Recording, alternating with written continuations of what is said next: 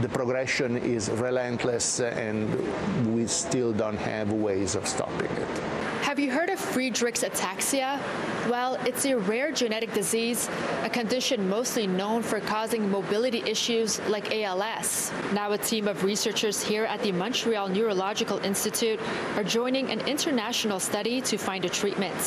It affects the nervous system, but also it causes scoliosis, it causes heart disease, it predisposes to diabetes. So it's really a complex disorder. The observational study involves patients taking MRI scans, blood tests, and a physical examination. But we also needed to know more about the disease, and we must have ways of rapidly and effectively test new therapeutics. The initial diagnosis was not FA.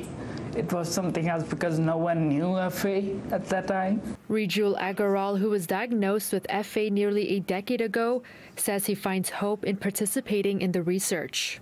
Being someone who can be a part of something to find a solution for it, that means really a lot to me. So that's pretty much why I decided to participate.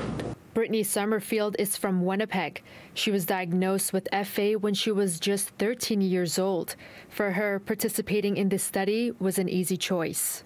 There's no drug or anything. You don't put anything in your body. So it was a pretty simple decision for me to participate.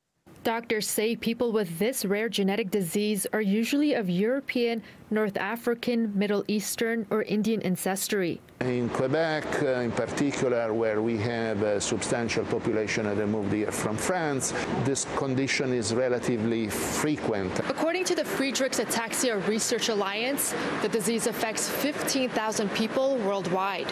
We estimate that maybe 1,000 patients or so are in Canada now. The study involves participants from around the world, and patients will have 3 study visits, approximately 1 each year. Researchers here hope to recruit more patients with FA by the end of the month. I am hopeful that science will, progress and find a solution for it in future. But since there's nothing now, then pretty much do what I can. In Montreal, Swidda Rassy, City News.